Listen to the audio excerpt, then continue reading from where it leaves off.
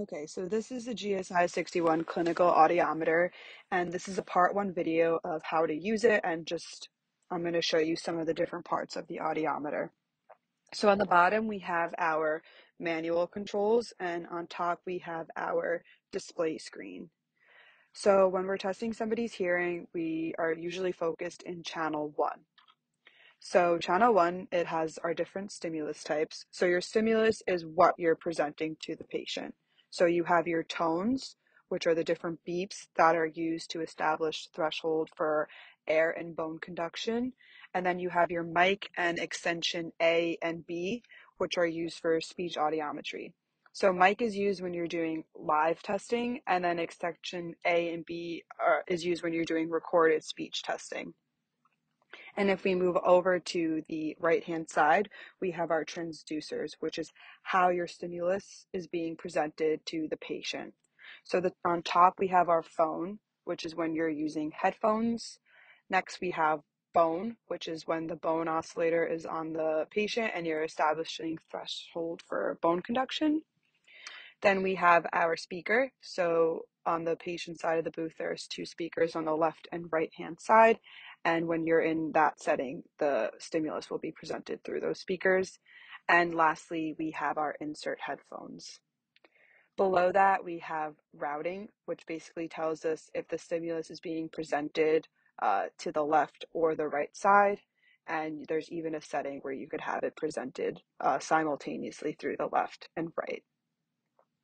If we take a look at the bottom center of our manual controls, we have frequency. So these buttons just switch to the different frequencies to test.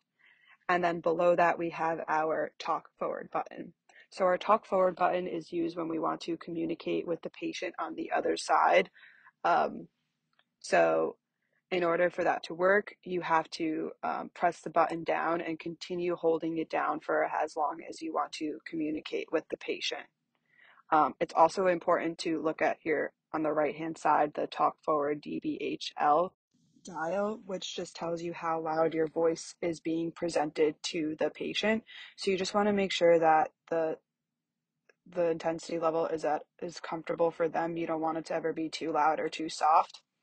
So next we have our big dial that's on our left and our right hand side. So what our dials do is just change the intensity level of what's being presented to the patient.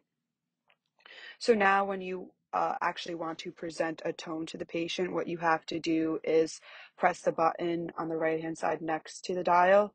So when you press the button down, the tone will be presented, and when you release the button, the tone will stop.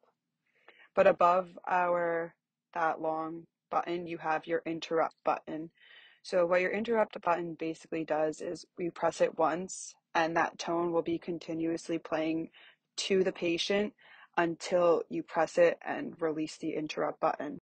You always know when a tone is being presented to the patient, because if you look up at your display screen, that little speaker just lets you know that there's something being presented to the patient. So also to get into our display screen, it just tells us our channel 1, our frequency, and our channel 2. So we're just focusing on channel 1 in this video, but that big number under channel 1 is just the intensity level that is being presented to the patient. And below that, it tells us what stimulus type you're using, what transducer you're using, and whether the stimulus is being presented to the right and left-hand side. And then in the center, it just lets you know which frequency you're testing at.